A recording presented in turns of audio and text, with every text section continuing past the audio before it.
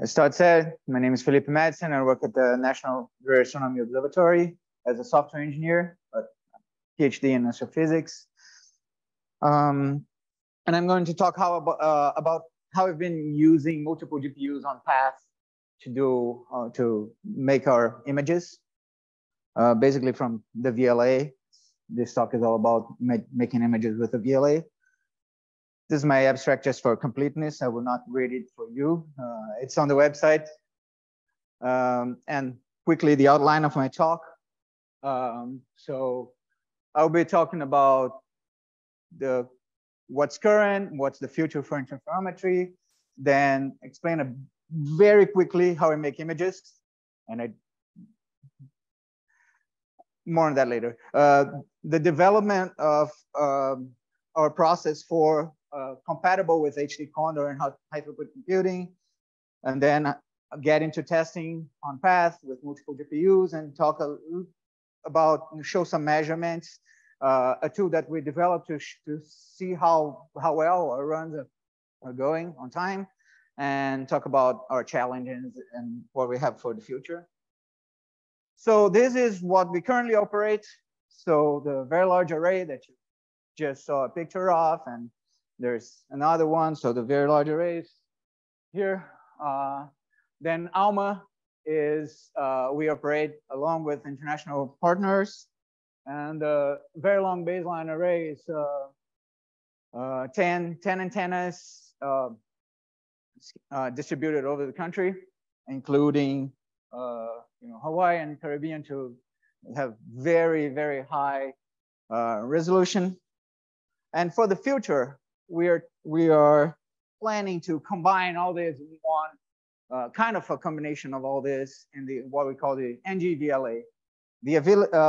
For a comparison, the VLA is 30 antennas, the 27 antennas, sorry. The ALMA is 65 antennas, and the NG-VLA is gonna be 260 antennas, give or take.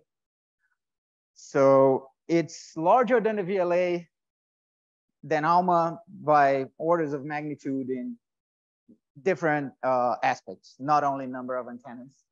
And we're expecting to have really much better images out of this. Well, Greg's talk was all Condor commands in 30 minutes. This is, I'll try to explain interferometric imaging in 30 seconds. And I have no hope of being able to do it. I love to talk about it. So if you want to talk about it, find me on the break. And if you're curious, I can explain this a lot more. In fact, I was talking to my colleagues yesterday for like 2 hours about this. So, okay. But basically, take the example of the VLA. This is the antenna positions of the VLA. This is the north arm, west, and east arm. From the antenna positions, we derive a sampling function by computing the distance between every two antennas and the orientation of that pair of antennas. So the northwest orientation and the distance. This will be, for each pair of antennas, there is a point in this plot here. So each pair of antennas, a point here, and we have this sampling function. Well, this is irregular and incomplete, not as incomplete as, for example, we saw a similar plot to this, the UV coverage of the Event Horizon Telescope earlier in the week. Well, their coverage is a lot more incomplete, but it's still incomplete and irregular. And we have to regularize this by resampling the data that we measure through this sampling function in a process we call grading. And then we take the FFT, the inverse FFT of our measurements, and we end up with something like this. That is the dirty image. We call it the dirty image. And it's whatever is in the sky convolved with our sampling function. And we need to get rid of the sampling function and to end up with an image. And that's a lot of post-processing. And that process, that's called grading. This is an iterative process where we revisit the grading in every iteration. And this is very important for what I'll talk now, because what is the size of this computing? So when I started back in 2003 to make images with interferometers, I could process all my solar data from GMRT telescope in India that's very similar to the VLA. So I have 2 days of solar data at high resolution, and I could process all my solar data in 1 day on my Pentium 4 laptop. Well, those were good times because, well, first thing, the gridding that I meant, oh, sorry. What happened? Oh. So first thing, the gridding that I mentioned is like 90% of our computing costs, approximately. And our data rate with the VLA is 25 megabytes per second. And for NGVLA, we're estimating it something like 8 gigabytes per second. Well, we already face challenges at this data rate. So we have 2 examples here that I'm using in my tests on PATH. So we have deep field observations with 9 terabytes of input data on 102 files. And we don't usually talk about our images in terms of megapixels, but this is something that everyone is used to now. So I calculated how big are our images in megapixels. And for this particular observations, they are 84 megapixels. And for our sky survey, that's a project to image the entire, the visible sky to the VLA, it's over 30,000 square degree images. And each image is 268 megapixels. And so for the NGVLA, things get a lot bigger. The estimated size of computing is like 50 petaflops per second, which would result in a million wave parallelization with CPU cores running 24/7. And we estimate that with GPUs, we can reduce that to 1,000 wave parallelization. And that's to make 1 image.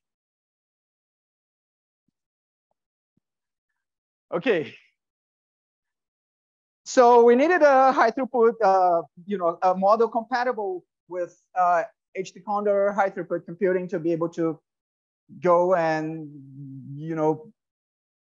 get whatever cycles we can from anyone who has cycles to give us to be able to process this. And what we do, so we developed this model for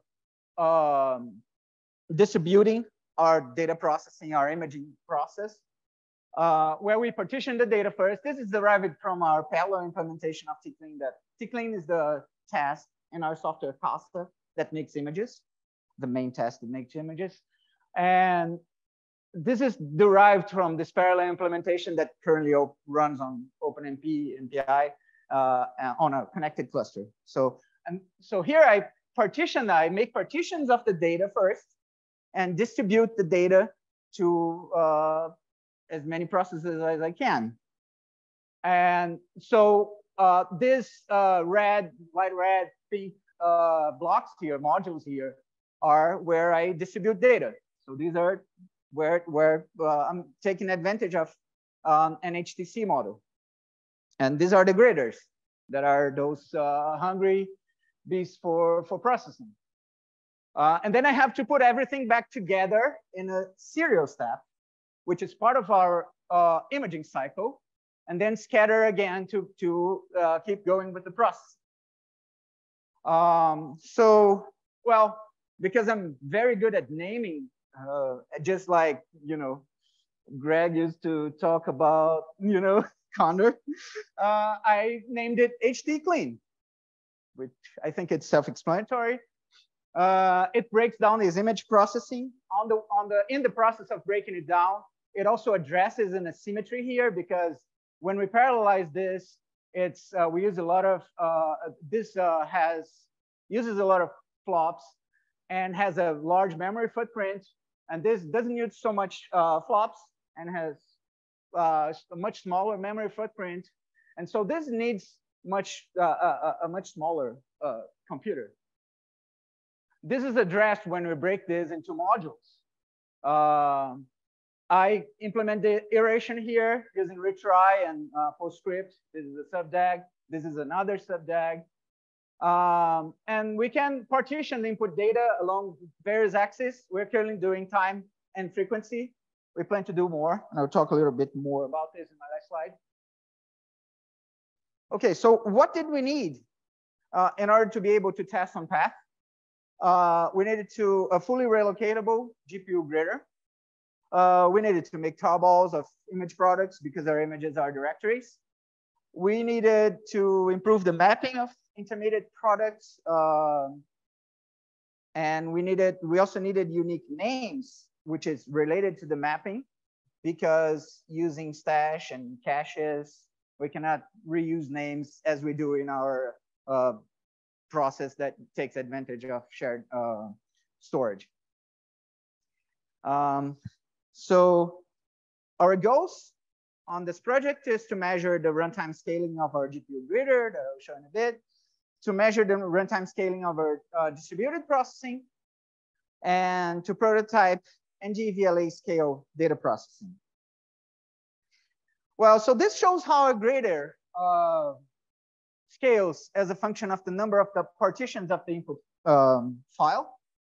So I have two different input sizes here, 99 gigabytes and 198 gigabytes, and they correspond to these two parallel lines here. The solid lines are linear estimates, and the data is scattered here. So they follow very well the linear calculations. To the side here is just as a function of partition size instead of number of partitions. So I combine all the data in just one plot. And even zooming in, we don't see a lot of deviation from a linear prediction. So they scale pretty linearly, pretty well, down from like 5 gigabytes to up to 200 gigabytes.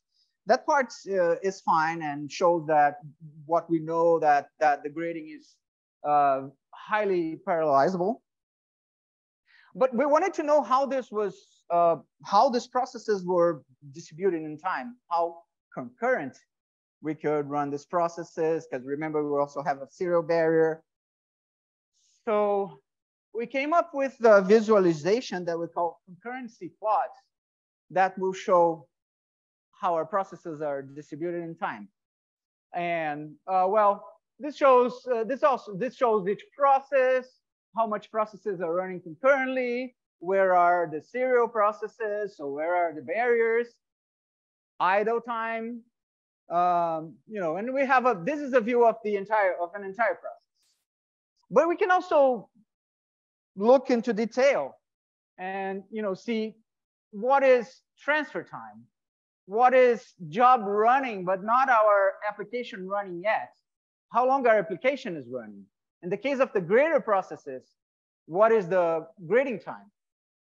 You know, then again, how concurrent, how many machines, how many slots are running our jobs at the same time? And so we clearly see the serial barriers here, and I will talk a lot more about this in my next 5-ish minutes. So this is now, plotting the job wall time as a function of the number of partitions for the 198 gigabytes data set. Remember this, and then this is referring to that data set I spoke about in the beginning. That is, the images are 84 megapixels. So this is for our 198 gigabyte input data. And this is comparing the time, the job wall time for the residual cycle, which is the grader process, basically, and our one of our serial barriers that's the gather. And so at 32 partitions, they take the same time. So I have a serial process, a serial barrier, and that this is not the entire barrier, this is just the first process in the serial part. This takes the same time as all the graders. Well, but this gets worse. Considering the same partition, so I took the same input data set, and I crafted a data set that was 99 gigabytes larger. So I kept the same partition size here and copied another 8 partitions and and ran with that. They are not expecting to have good images because I'm faking data, but just to keep this size of data partition and increase the number of partitions. And when I do that and then combine all the images, the gather time is here. So same jumbo time for residual cycle here, and the gather time is here. So this point is not here because I'm bad at, because I have bad presentation skills. It's just because I wanted the plot, the point to be out of the plot because it's from a slightly different data set. So why does this happen? Because each partition will make a full size image.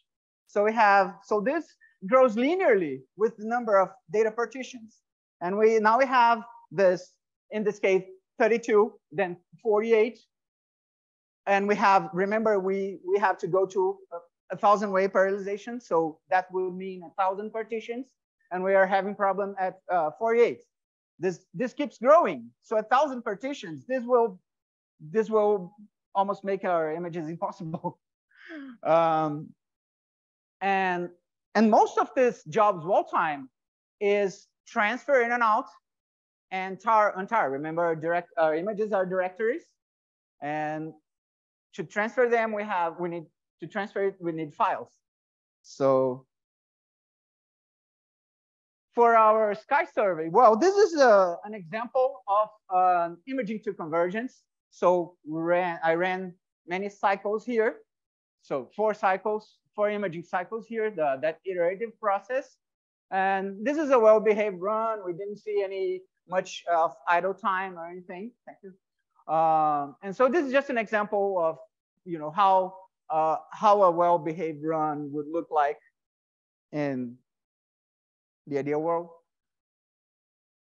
But going back to that barrier, to that serial barrier,